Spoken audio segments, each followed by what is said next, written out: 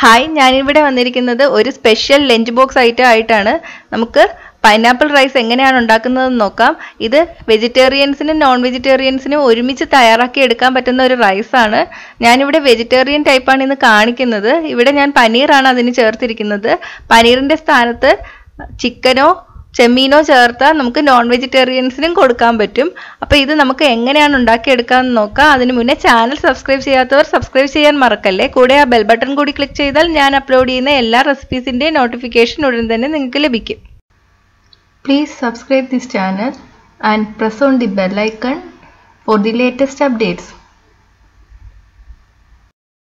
ഇതുണ്ടാക്കാൻ ആവശ്യമുള്ള സാധനങ്ങൾ: sunflower oil 2 table spoon, കശുവണ്ടി പരിപ്പ് 2 table spoon, കിസ്മിസ് 1 table spoon, paneer അല്ലെങ്കിൽ ചിക്കൻ അല്ലെങ്കിൽ ചെമ്മീൻ 15 എണ്ണം, ക്യാരറ്റ് 1/4 കപ്പ്, ബീൻസ് 1/4 കപ്പ്, പച്ചമുളക് 1 എണ്ണം, ഇഞ്ചി വെളുത്തുള്ളി paste 1 teaspoon, pineapple 1/2 cup, capsicum 1/4 cup, ഉപ്പ് പാകത്തിന്, കുരുമുളക് പൊടി 1/2 teaspoon, soya sauce 2 teaspoon, basmati അരി 1 കപ്പ്, തേങ്ങ 2 table spoon, spring onion 2 table spoon. ഇനി ഇതെങ്ങനെയാണ് ഉണ്ടാക്കുന്നതെന്ന് നോക്കാം.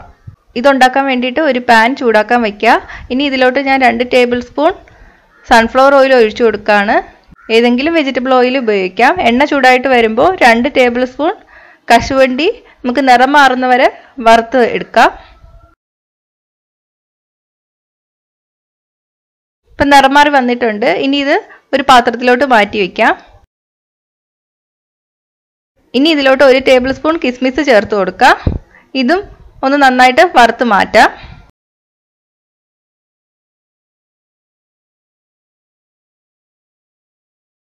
തീ സിമ്മിലോട്ട് വയ്ക്കുക. ഇനി ഈ എണ്ണയിലോട്ട് തന്നെ 10-15 പനീർ ചേർത്ത് കൊടുക്കുക. കുറച്ച് ഉപ്പും കൂടെ ചേർത്തിട്ട് ഒന്ന് സോഫ്റ്റ് ആയിട്ട് തന്നെ വറുത്തെടുത്താൽ മതി. കുറച്ച് ഉപ്പും കൂടെ ചേർത്ത് കൊടുക്കാം. ഇനി ഒന്ന് വറുത്തെടുക്കാം. നല്ല മൊരിഞ്ഞു പോകരുത്. പനീർ മൊരിഞ്ഞു വന്നാൽ ടേസ്റ്റ് കാണില്ല.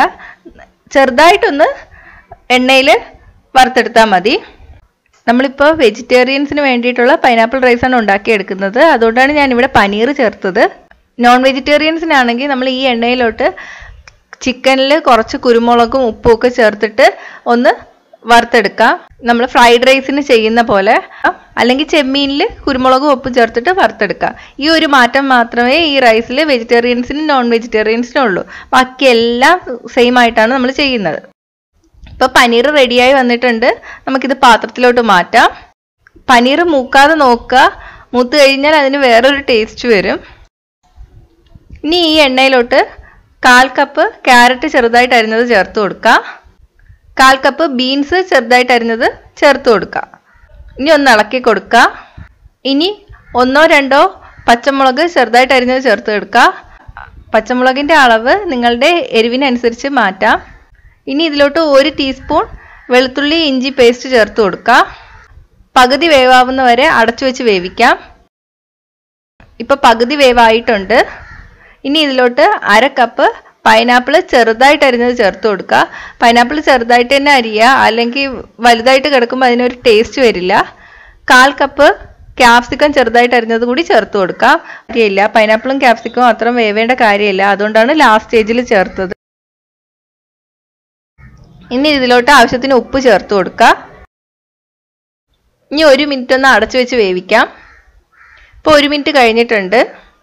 ഇനി ഇതിലോട്ട് 1/2 ടീസ്പൂൺ കുരുമുളക് പൊടി ചേർത്ത് കൊടുക്കുക. 2 ടീസ്പൂൺ സോയാ സോസ് ചേർത്ത് കൊടുക്കുക. നന്നായിട്ട് ഇളക്കി കൊടുക്കുക. ഇനി ഇതിലോട്ട് 1 കപ്പ് ബസ്മതി അരി വേവിച്ചെടുത്തതാണിത്. അതുകൂടി ചേർത്ത് കൊടുക്കുക.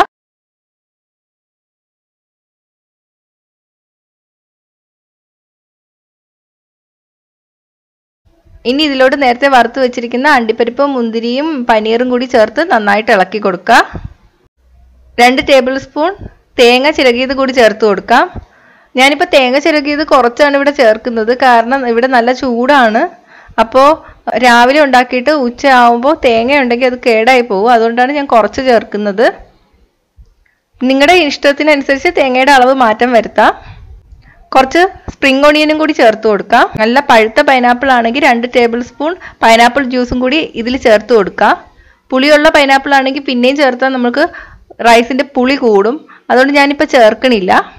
അപ്പം നമ്മുടെ പൈനാപ്പിൾ റൈസ് റെഡി ആയിട്ടുണ്ട്. നമുക്ക് പെട്ടെന്ന് തന്നെ തയ്യാറാക്കി എടുക്കാനും പറ്റും.